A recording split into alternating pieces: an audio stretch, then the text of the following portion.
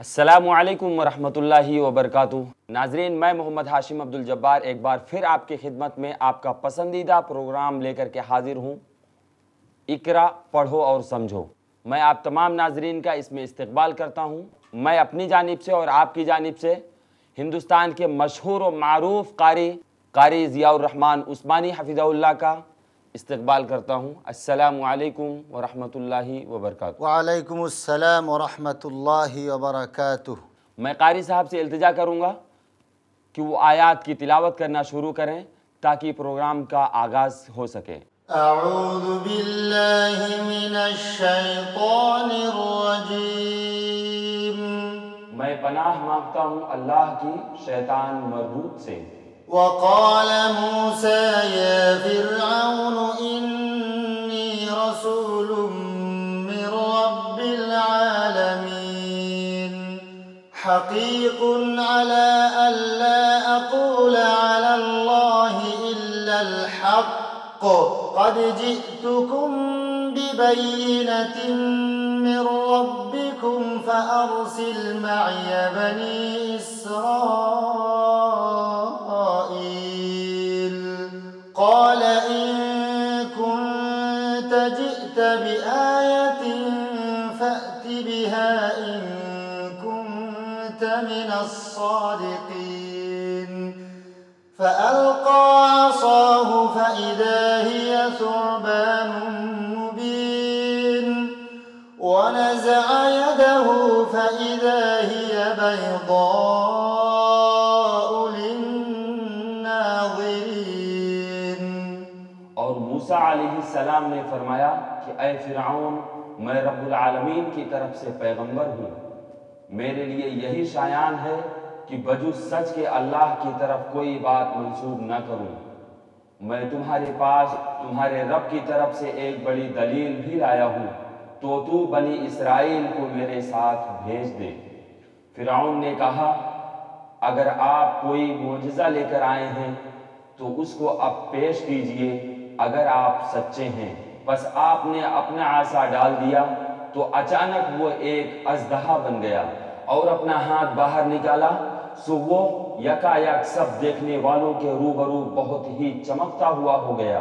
قال الملأ من قوم فرعون إن هذا لساحر عليم يريد أن يخرجكم من أرضكم فماذا تأمرون قالوا أرجه وأخاه وأرسل في المدائن حاشرين يأتوك بكل ساحر عليم۔ قوم فرعون میں جو سردار لوگ تھے انہوں نے کہا کہ واقعی یہ شخص بڑا ماہر جادوگر ہے، یہ چاہتا ہے کہ تم کو تمہاری سرزمین سے باہر کر دے، تو تم لوگ کیا مشورہ دیتے ہو؟ انہوں نے کہا آپ ان کو اور ان کے بھائی کو مہلت دیجئے اور شہروں میں ہرکاروں کو بھیج دیجئے کہ وہ سب ماہر جادوگروں کو آپ کے پاس لا کر حاضر کر دیں۔ وجاء السحرة فرعون قالوا إن لنا لأجرا إن كنا نحن الغالبين قال نعم وإنكم لمن المقربين قالوا يا موسى إما أن تلقي وإما أن نكون نحن الملقين۔ اور وہ جادوگر فرعون کے پاس حاضر ہوئے، کہنے لگے کہ اگر ہم غالب آئے تو ہم کو کوئی بڑا صلہ ملے گا۔ فرعون نے کہا ہاں، اور تم مقرب لوگوں میں داخل ہو جاؤ گے۔ ان ساحروں نے عرض کیا اے موسیٰ، خواہ آپ ڈالیے اور یا ہم ہی ڈالیں۔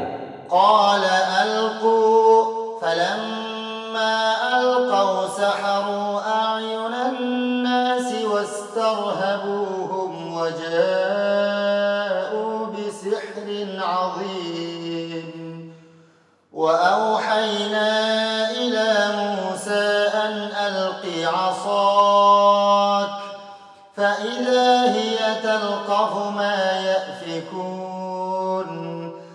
فوقع الحق وبطل ما كانوا يعملون فغلبوا هنالك وانقلبوا صاغرين وألقي السحرة ساجدين قالوا آمنا برب العالمين رب موسى وهارون. موسیٰ علیہ السلام نے فرمایا کہ تم ہی ڈالو. پس جب انہوں نے ڈالا تو لوگوں کی نظر بندی کر دی اور ان پر ہیبت غالب کر دی اور ایک طرح کا بڑا جادو دکھلایا. اور ہم نے موسیٰ علیہ السلام کو حکم دیا کہ اپنا عصا ڈال دیجئے. تو عصا کا ڈالنا تھا کہ اس نے ان کے سارے بنے بنائے کھیل کو نگلنا شروع کیا. پس حق ظاہر ہو گیا اور انہوں نے جو کچھ بنایا تھا سب جاتا رہا. پس وہ لوگ اس موقع پر ہار گئے اور خوب ذلیل ہو کر پھرے اور وہ جو ساحر تھے وہ سجدے میں گر گئے.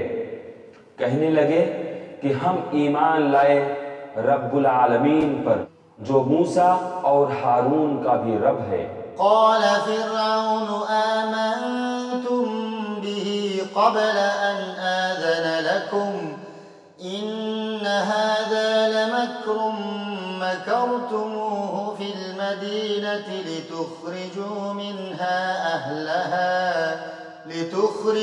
منها أهلها فسوف تعلمون لأقطعن أيديكم وأرجلكم من خلاف ثم لأصلبنكم أجمعين قالوا إنا إلى ربنا منقلبون وما تنقم منا إلا أن آمنا بآيات ربنا لما جاءتنا ربنا أفرغ علينا صبرا وتوفنا مسلمين. فرعون نے کہا کہ تم موسیٰ پر ایمان لائے ہو بغیر اس کے کہ میں تم کو اجازت دوں. بے شک یہ سازش تھی جس پر تمہارا عمل درآمد ہوا ہے اس شہر میں تاکہ تم سب اس شہر سے یہاں کے رہنے والوں کو باہر نکال دو. سو اب تم کو حقیقت معلوم ہوئی جاتی ہے. میں تمہارے ایک طرف کے ہاتھ اور دوسری طرف کے پاؤں کاٹوں گا پھر تم سب کو سولی پر لٹکا دوں گا. انہوں نے جواب دیا کہ ہم مر کر اپنے مالک ہی کے پاس جائیں گے اور تو نے ہم میں کون سا عیب دیکھا ہے بجز اس کے کہ ہم اپنے رب کے احکام پر ایمان لے آئے جب وہ ہمارے پاس آئے. اے ہمارے رب ہمارے اوپر صبر کا فیضان فرما اور ہماری جان حالت اسلام پر نکال. وقال الملأ من قوم فرعون أتذر موسى وقومه ليفسدوا في الأرض ويذرك وآلهتك قال سنقتل أبناءهم ونستحيي نساءهم وإنا فوقهم قاهرون. قال موسى لقومه استعينوا بالله واصبروا إن الأرض لله يورثها من يشاء من عباده والعاقبة للمتقين. اور قوم فرعون کے سرداروں نے کہا کہ کیا آپ موسیٰ علیہ السلام اور ان کی قوم کو یوں ہی رہنے دیں گے کہ وہ ملک میں فساد کرتے پھریں اور وہ آپ کو اور آپ کے معبودوں کو ترک کیے رہیں؟ فرعون نے کہا کہ ہم ابھی ان لوگوں کے بیٹوں کو قتل کرنا شروع کر دیں گے اور عورتوں کو زندہ رہنے دیں گے اور ہم کو ان پر ہر طرح کا زور ہے. موسیٰ علیہ السلام نے اپنی قوم سے فرمایا اللہ تعالیٰ کا سہارا حاصل کرو اور صبر کرو. یہ زمین اللہ تعالیٰ کی ہے اپنے بندوں میں سے جس کو چاہے وہ مالک بنا دے اور آخر کامیابی انہی کی ہوتی ہے جو اللہ سے ڈرتے ہیں۔ قالوا اوذینا من قبل ان تأتینا ومن بعد ما جئتنا قال عسى ربكم ان يهلك عدوكم ويستخلفكم في الأرض فينظر كيف تعملون ولقد أخذنا آل فرعون بالسنين ونقص من الثمرات لعلهم يذكرون۔ قوم کے لوگ کہنے لگے کہ ہم تو ہمیشہ مصیبت ہی میں رہے، آپ کی تشریف آوری سے قبل بھی اور آپ کی تشریف آوری کے بعد بھی۔ موسیٰ علیہ السلام نے فرمایا کہ بہت جلد اللہ تمہارے دشمن کو ہلاک کر دے گا، بجائے ان کے کہ تم کو اس سرزمین کا خلیفہ بنا دے گا، پھر تمہارا طرز عمل دیکھے گا۔ اور ہم نے فرعون والوں کو مبتلا کیا قحط سالی میں اور پھلوں کی کم پیداواری میں تاکہ وہ نصیحت قبول کریں۔ فَإِذَا جَاءَتْهُمُ الْحَسَنَةُ قَالُوا لَنَا هَذِهِ وَإِن تُصِبْهُمْ سَيِّئَةٌ يَطَّيَّرُوا بِمُوسَى وَمَن مَّعَهُ أَلَا إِنَّمَا طَائِرُهُمْ عِندَ اللَّهِ وَلَكِنَّ أَكْثَرَهُمْ لَا يَعْلَمُونَ۔ سو جب ان پر خوشحالی آ جاتی تو کہتے کہ یہ تو ہمارے لیے ہونا ہی چاہیے، اور اگر ان کو کوئی بدحالی پیش آتی تو موسیٰ علیہ السلام اور ان کے ساتھیوں کی نحوست بتلاتے۔ یاد رکھو کہ ان کی نحوست اللہ تعالیٰ کے پاس ہے، لیکن ان کے اکثر لوگ نہیں جانتے۔ وَقَالُوا مَهْمَا تَأْتِنَا بِهِ مِنْ آيَةٍ لِتَسْحَرَنَا بِهَا فَمَا نَحْنُ لَكَ بِمُؤْمِنِينَ فَأَرْسَلْنَا عَلَيْهِمُ الطُّوفَانَ وَالْجَرَادَ وَالْقُمَّلَ وَالضَّفَادِعَ وَالدَّمَ آيَاتٍ مُفَصَّلَاتٍ فَاسْتَكْبَرُوا وَكَانُوا قَوْمًا مُجْرِمِينَ۔ اور یوں کہتے کیسی ہی بات ہمارے سامنے لاؤ کہ ان کے ذریعے سے ہم پر جادو چلاؤ، جب بھی ہم تمہاری بات ہرگز نہ مانیں گے۔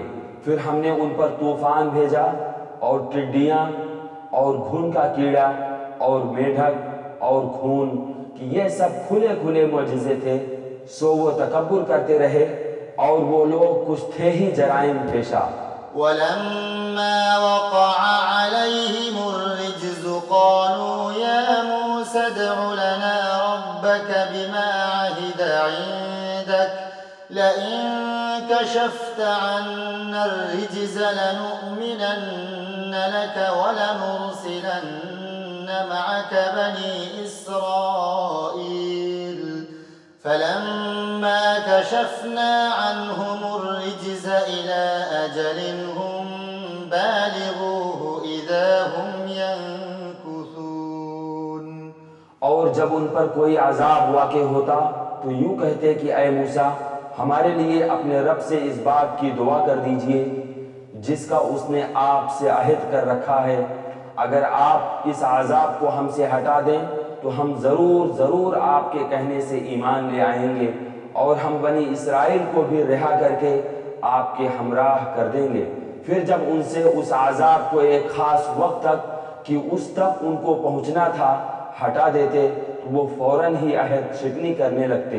فَانْتَقَمْنَا مِنْهُمْ فَأَغْرَقْنَاهُمْ فِي الْيَمِّ بِأَنَّهُمْ كَذَّبُوا بِآيَاتِنَا وَكَانُوا عَنْهَا غَافِلِينَ وَأَوْرَثْنَا الْقَوْمَ الَّذِينَ كَانُوا يُسْتَضْعَفُونَ مَشَارِقَ الْأَرْضِ وَمَغَارِبَهَا الَّتِي بَارَكْنَا فِيهَا وَتَمَّتْ كَلِمَةُ رَبِّكَ الْحُسْنَى عَلَى بَنِي إِسْرَائِيلَ بِمَا صَبَرُوا وَدَمَّرْنَا مَا كَانَ يَصْنَعُ فِرْعَوْنُ وَقَوْمُهُ وَمَا كَانُوا يَعْرِشُونَ۔ پھر ہم نے ان سے بدلہ لیا یعنی ان کو دریا میں غرق کر دیا، اس سبب کہ وہ ہماری آیتوں کو جھٹلاتے تھے اور ان سے بالکل ہی غفلت کرتے تھے۔ اور ہم نے ان لوگوں کو جو کہ بالکل کمزور شمار کیے جاتے تھے اس سرزمین کے پورا پچھم کا مالک بنا دیا، جس میں ہم نے برکت رکھی ہے، اور آپ کے رب کا نیک وعدہ بنی اسرائیل کے حق میں ان کے صبر کی وجہ سے پورا ہو گیا۔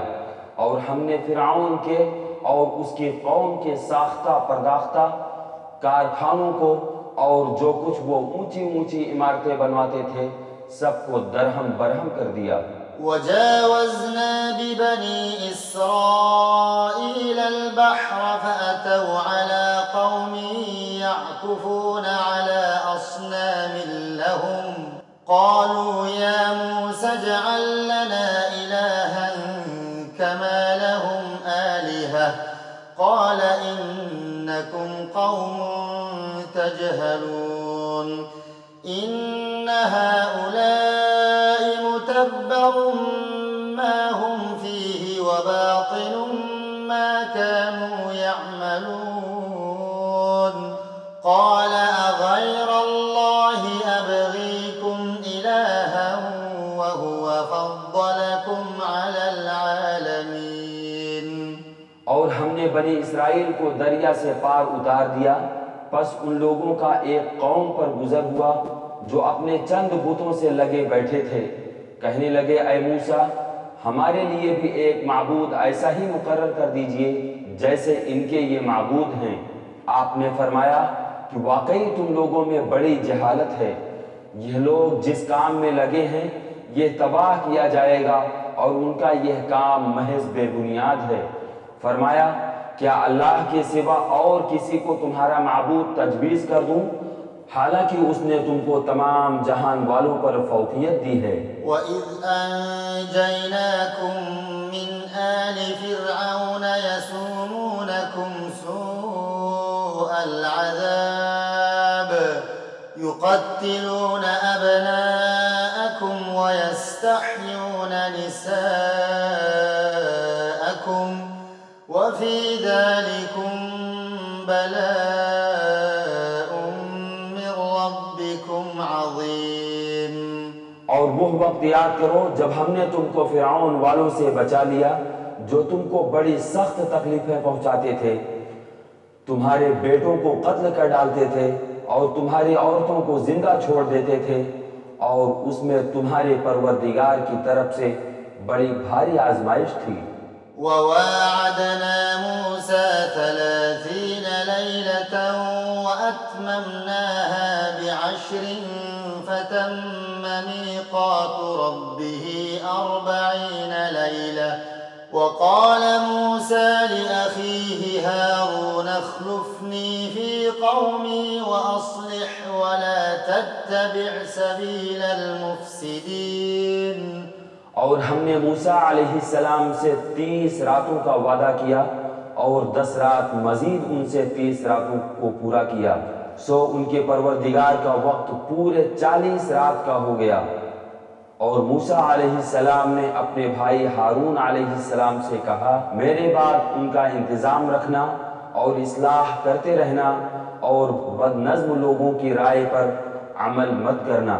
وَلَمَّا جَاءَ مُوسَى لِمِيقَاتِنَا وَكَلَّمَهُ رَبُّهُ قَالَ رَبِّ أَرِنِي أَنظُرْ إِلَيْكَ قَالَ لَن تَرَانِي وَلَكِنِ انظُرْ إِلَى الْجَبَلِ فَإِنِ اسْتَقَرَّ مَكَانَهُ فَسَوْفَ تَرَانِي فَلَمَّا تَجَلَّى رَبُّهُ لِلْجَبَلِ جَعَلَهُ دَكًّا وَخَرَّ مُوسَى صَعِقًا فَلَمَّا أَفَاقَ قَالَ سُبْحَانَكَ تُبْتُ إِلَيْكَ وَأَنَا أَوَّلُ الْمُؤْمِنِينَ۔ اور جب موسیٰ علیہ السلام نے ہمارے وقت پر آئے اور ان کے رب نے ان سے باتیں کی تو عرض کیا کہ اے میرے پروردگار اپنا دیدار مجھ کو کرا دیجئے کہ میں آپ کو ایک نظر دیکھ لوں۔ ارشاد ہوا کہ تم مجھ کو ہرگز نہیں دیکھ سکتے لیکن تم اس پہاڑ کی طرف دیکھتے رہو، وہ اگر اپنی جگہ پر برقرار رہا تو تم بھی مجھے دیکھ سکو گے۔ پس جب ان کے رب نے پہاڑ پر تجلی فرمائی تو تجلی نے اس کے پرخچے اڑا دیے اور موسیٰ علیہ السلام بے ہوش ہو کر گر پڑے۔ پھر جب ہوش میں آئے تو عرض کیا، بے شک آپ کی ذات منزہ ہے، میں آپ کی جناب میں توبہ کرتا ہوں اور میں سب سے پہلے آپ پر ایمان لانے والا ہوں۔ قال يا موسى إني اصطفيتك على الناس برسالاتي وبكلامي فخذ ما آتيتك وكن من الشاكرين وكتبنا له في الألواح من كل شيء موعظة وتفصيلا لكل شيء فخذها بقوة وأمر قومك يأخذوا بأحسنها سأريكم دار الفاسقين سأصرف عن آياتي الذين يتكبرون في الأرض بغير الحق وإن يروا كل آية لا يؤمنوا بها وإن يروا سبيل الغي يتخذوه سبيلا ذلك بأنهم كذبوا بآياتنا وكانوا عنها غافلين والذين كذبوا بآياتنا ولقاء الآخرة حبطت أعمالهم هل يجزون إلا ما كانوا يعملون۔ ارشاد ہوا کہ اے موسیٰ، میں نے پیغمبری اور اپنی ہم کلامی سے اور لوگوں پر تم کو امتیاز دیا ہے، تو جو کچھ تم کو میں نے عطا کیا ہے اس کو لو اور شکر کرو۔ اور ہم نے چند تختیوں پر ہر قسم کی نصیحت اور ہر چیز کی تفصیل ان کو لکھ کر دی ہے، تم ان کو پوری طاقت سے پکڑ لو اور اپنی قوم کو حکم کرو ان کے اچھے اچھے احکام پر عمل کریں۔ اب بہت جلد تم لوگوں کو ان بے حکموں کا مقام دکھلاتا ہوں۔ میں ایسے لوگوں کو اپنے احکام سے ہٹا کر ہی رکھوں گا جو دنیا میں تکبر کرتے ہیں، جس کا ان کو کوئی حق حاصل نہیں، اور اگر تمام نشانیاں دیکھ لیں تب بھی وہ ان پر ایمان نہ لائیں، اور اگر ہدایت کا راستہ دیکھیں تو اس کو اپنا طریقہ نہ بنائیں، اور اگر گمراہی کا راستہ دیکھ لیں تو اس کو اپنا طریقہ بنا لیں۔ یہ اس سبب سے ہے کہ انہوں نے ہماری آیتوں کو جھٹلایا اور ان سے غافل رہے، اور یہ لوگ جنہوں نے ہماری آیتوں کو اور قیامت کے پیش آنے کو جھٹلایا، ان کے سب کام غارت ہو گئے، ان کو وہی سزا دی جائے گی جو کچھ یہ کرتے تھے۔ واتخذ قوم موسى من بعده من حليهم عجلا جسدا له خوار ألم يروا أنه لا يكلمهم ولا يهديهم سبيلا اتخذوه وكانوا ظالمين ولما سقط في أيديهم ورأوا أنهم قد ضلوا قالوا لئن لم يرحمنا ربنا ويغفر لنا لنكونن من الخاسرين۔ اور موسیٰ علیہ السلام کی قوم نے ان کے بعد اپنے زیوروں کا ایک بچھڑا معبود ٹھہرا لیا جو کہ ایک قالب تھا جس میں ایک آواز تھی۔ کیا انہوں نے یہ نہ دیکھا کہ وہ ان سے بات نہیں کرتا تھا اور نہ ان کو کوئی راہ بتلاتا تھا؟ اس کو انہوں نے معبود قرار دیا اور بڑی بے انصافی کا کام کیا، اور جب نادم ہوئے اور معلوم ہوا کہ یہ واقعی وہ لوگ گمراہی میں پڑ گئے تو کہنے لگے کہ اگر ہمارا رب ہم پر رحم نہ کرے اور ہمارا گناہ معاف نہ کرے تو ہم بالکل نقصان اٹھانے والے ہو جائیں گے۔ ولما رجع موسى إلى قومه غضبان أسفا قال بئس ما خلفتموني من بعدي أعجلتم أمر ربكم وألقى الألواح وأخذ برأس أخيه يجره إليه قال ابن أم إن القوم استضعفوني وكادوا يقتلونني فلا تشمت بي الأعداء ولا تجعلني مع القوم الظالمين. اور جب موسیٰ علیہ السلام اپنی قوم کی طرف واپس آئے غصہ اور رنج میں بھرے ہوئے تو فرمایا تم نے میرے بعد یہ بڑی بڑی جانشینی کی، کیا اپنے رب کے حکم سے پہلے ہی تم نے جلد بازی کر لی اور جلدی سے تختیاں ایک طرف رکھی اور اپنے بھائی کا سر پکڑ کر ان کو اپنی طرف گھسیٹنے لگے؟ ہارون علیہ السلام نے کہا اے میرے بھائی، ان لوگوں نے مجھ کو بے حقیقت سمجھا اور قریب تھا کہ مجھ کو قتل کر ڈالیں، تو تم مجھ پر دشمنوں کو مت ہنساؤ اور مجھ کو ان ظالموں کے ذیل میں مت شمار کرو. قال رب اغفر لي ولأخي وأدخلنا في رحمتك وأنت أرحم الراحمين. موسیٰ علیہ السلام نے کہا اے میرے رب، میری خطا معاف فرما اور میرے بھائی کی بھی، اور ہم دونوں کو اپنے رحمت میں داخل فرما، اور تو سب رحم کرنے والوں سے زیادہ رحم کرنے والا ہے. إن الذين اتخذوا العجل سينالهم غضب من ربهم وذلة في الحياة الدنيا وكذلك نجزي المفترين. والذين عملوا السيئات ثم تابوا من بعدها وآمنوا إن ربك من بعدها لغفور رحیم. بے شک جن لوگوں نے بچڑا کی پرستش کی ہے ان پر بہت جلد ان کے رب کی طرف سے غضب اور ذلت اس دنیاوی زندگی ہی میں پڑے گی، اور ہم افطرا پردازوں کو ایسی ہی سزا دیا کرتے ہیں. اور جن لوگوں نے گناہ کے کام کیے پھر وہ ان کے بعد توبہ کر لیں اور ایمان لے آئیں تو تمہارا رب اس توبہ کے بعد گناہ معاف کر دینے والا، رحمت کرنے والا ہے. ولما سكت عن موسى الغضب أخذ الألواح وفي نسختها هدى ورحمة للذين هم لربهم يرهبون. اور جب موسیٰ علیہ السلام کا غصہ فرد ہوا تو ان تختیوں کو اٹھا لیا تو ان کے مضامین میں ان لوگوں کے لیے جو اپنے رب سے ڈرتے تھے ہدایت اور رحمت تھی.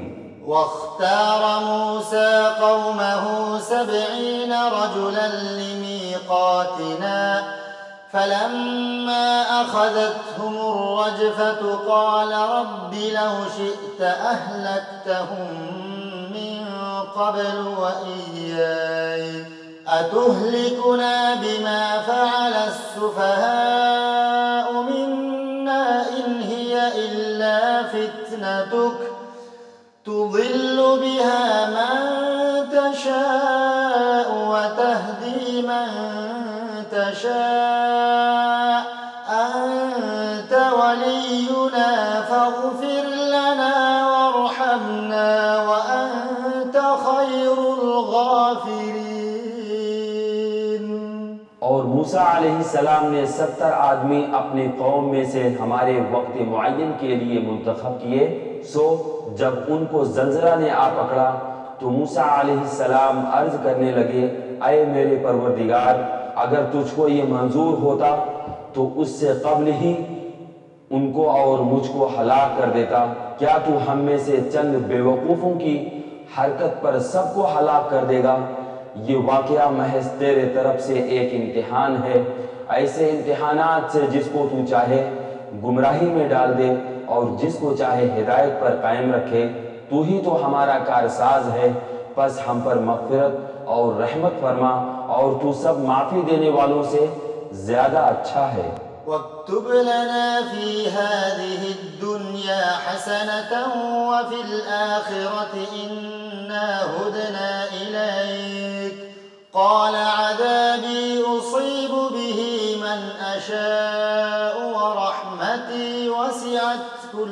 شيء فسأكتبها للذين يتقون ويؤتون الزكاة والذين هم بآياتنا يؤمنون۔ اور ہم لوگوں کے نام دنیا میں بھی نیک حالی لکھ دے اور آخرت میں بھی ہم تیری طرف رجوع کرتے ہیں۔ اللہ تعالیٰ نے فرمایا کہ میں اپنا عذاب اسی پر واقع کرتا ہوں جس پر چاہتا ہوں، اور میری رحمت تمام اشیاء پر محیط ہے، تو وہ رحمت ان لوگوں کے نام ضرور لکھوں گا جو اللہ سے ڈرتے ہیں اور زکوٰۃ دیتے ہیں اور جو ہماری آیتوں پر ایمان لاتے ہیں۔ الذين يتبعون الرسول النبي الأمي الذي يجدونه مكتوبا عندهم في التوراة والإنجيل يأمرهم بالمعروف وينهاهم عن المنكر ويحل لهم الطيبات ويحرم عليهم الخبائث ويضع عنهم إصرهم والأغلال التي كانت عليهم فالذين آمنوا به وعزروه ونصروه واتبعوا النور الذي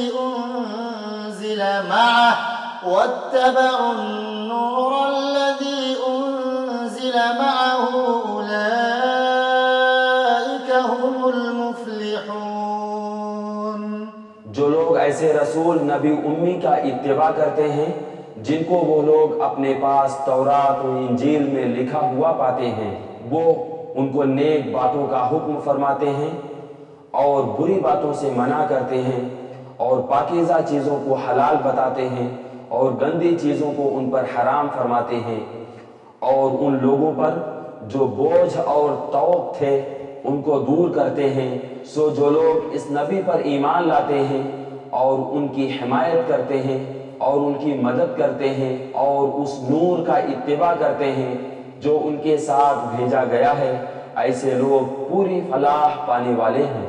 قل يا أيها الناس إني رسول الله إليكم جميعا الذي له ملك السماوات والأرض لا إله إلا هو يحيي ويميت فآمنوا بالله ورسوله النبي الأمي الذي يؤمن بالله وكلماته واتبعوه لعلكم تهتدون۔ ومن قوم موسى أمة يهدون بالحق وبه يعدلون۔ آپ کہہ دیجئے کہ اے لوگو، میں تم سب کی طرف اس اللہ تعالیٰ کا بھیجا ہوا ہوں جس کی بادشاہی تمام آسمانوں اور زمین میں ہے، اس کے سوا کوئی عبادت کے لائق نہیں، وہی زندگی دیتا ہے اور وہی موت دیتا ہے۔ سو اللہ تعالیٰ پر ایمان لاؤ اور اس کے نبی امی پر جو کہ اللہ تعالیٰ پر اور اس کے احکام پر ایمان رکھتے ہیں، اور ان کا اتباع کرو تاکہ تم راہ پر آ جاؤ۔ اور قوم موسیٰ میں ایک جماعت ایسی بھی ہے جو حق کے مطابق ہدایت کرتی ہے اور اسی کے مطابق انصاف بھی کرتی ہے۔ وَقَطَّعْنَاهُمُ 12 أسباطا أمما وأوحينا إلى موسى إذ استسقاه قومه أن اضرب بعصاك الحجر فانبجست منه 12 عينا قد علم كل أناس مشربهم وظللنا عليهم الغمام وأنزلنا عليهم المن والسلوى كلوا من طيبات ما رزقناكم وما ظلمونا ولكن كانوا أنفسهم يظلمون۔ اور ہم نے ان کو 12 خاندانوں میں تقسیم کر کے سب کی الگ الگ جماعت مقرر کر دی، اور ہم نے موسیٰ علیہ السلام کو حکم دیا جبکہ ان کی قوم نے ان سے پانی مانگا کہ اپنے عصا کو فلاں پتھر پر مارو، بس فوراً اس سے 12 چشمے پھوٹ نکلے۔ ہر شخص نے اپنے پانی پینے کا موقع معلوم کر لیا، اور ہم نے ان پر ابر کو سایہ فگن کیا اور ان کو منت سلوہ پہنچائیں۔ کھاؤ نفیس چیزوں سے جو کہ ہم نے تم کو دی ہیں، اور انہوں نے ہمارا کوئی نقصان نہیں کیا لیکن اپنا ہی نقصان کرتے تھے۔ وَإِذْ قِيلَ لَهُمُ اسْكُنُوا هَٰذِهِ الْقَرْيَةَ وَكُلُوا مِنْهَا حَيْثُ شِئْتُمْ وَقُولُوا حِطَّةٌ وَادْخُلُوا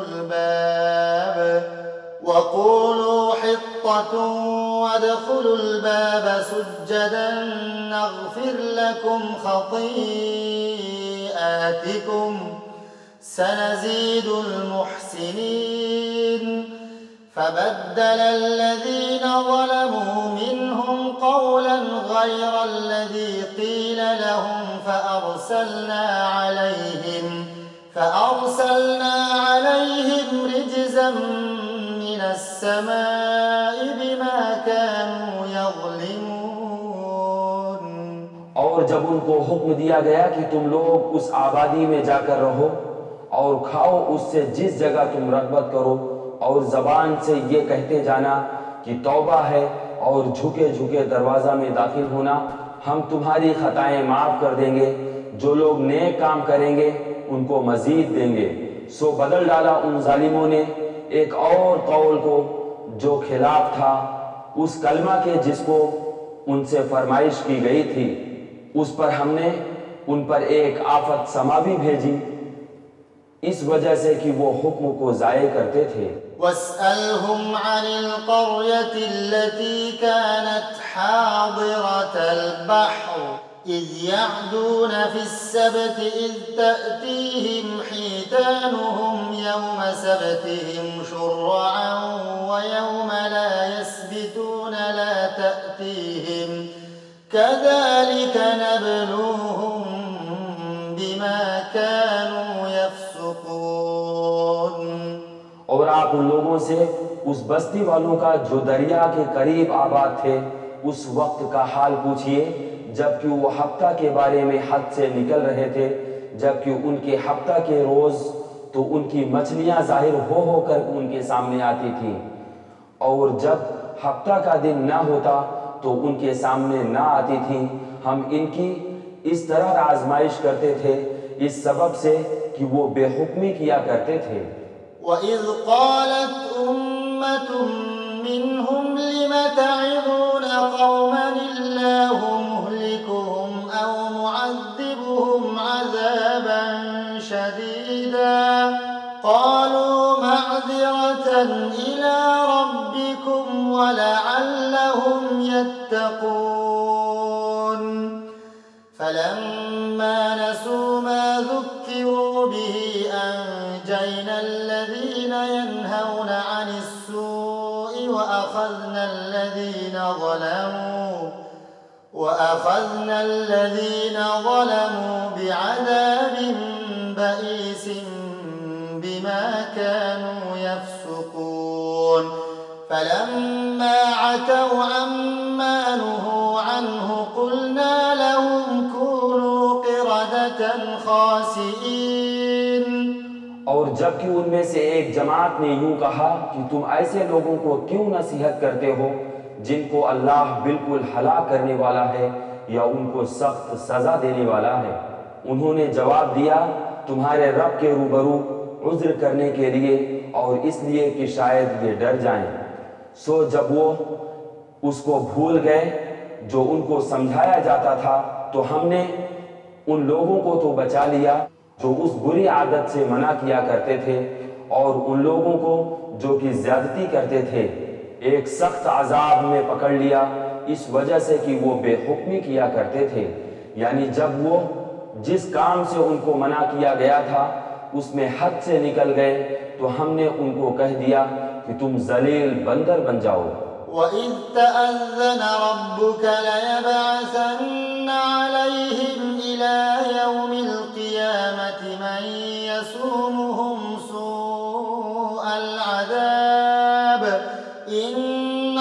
ربك لسريع العقاب وإنه لغفور رحيم۔ اور وہ وقت یاد کرنا چاہیے کہ آپ کے رب نے یہ بات بتلا دی کہ وہ ان یہود پر قیامت تک ایسے شخص کو ضرور مسلط کرتا رہے گا جو ان کو سزائے شدید کی تکلیف پہنچاتا رہے گا۔ بلا شبہ آپ کا رب جلد ہی سزا دیتا ہے اور بلا شبہ وہ واقعی بڑی مغفرت اور بڑی رحمت والا ہے۔ ناظرین، ہمارا وقت یہیں پر ختم ہوتا ہے۔ ہم اللہ رب العالمین سے دعا کرتے ہیں بار الہ ہم تمام لوگوں کو قرآن مجید پڑھنے، سننے اور سمجھنے اور اس میں غور و فکر کرنے کی توفیق عطا فرما۔ اب انشاءاللہ العزیز ہم آپ سے آئندہ کسی مجلس میں ملاقات کریں گے۔ دیجیے ہمیں اجازت۔ السلام علیکم ورحمۃ اللہ وبرکاتہ۔